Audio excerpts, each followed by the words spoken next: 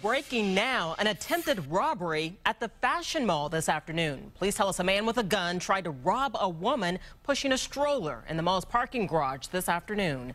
Our TV6 reporter Drew Smith is live on the north side with more details. Drew.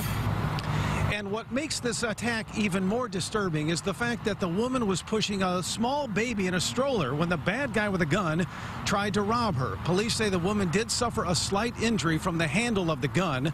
And when the guy tried to rob her, the stroller got pushed on its side. However, police say the baby is okay. Now, police say that this attack happened on the third floor of the Fashion Mall parking garage, which is located near Nordstrom. The suspect never got anything because the woman's purse straps were wrapped around the stroller handles.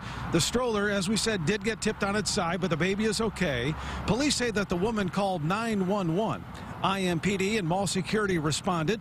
I talked to a woman who was shopping with her baby at the Fashion Mall this afternoon, and she said this incident is really upsetting. I guess I would just let them take whatever and run. It would make me think before I came to the mall, just especially with a baby. I usually carry mace with me just as a precaution, but you always hear stories, so it makes you think.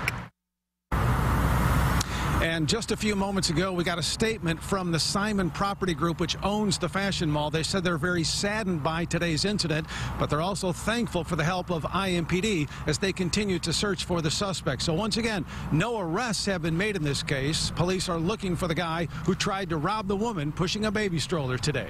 Reporting live on the north side, Drew Smith, RTV6.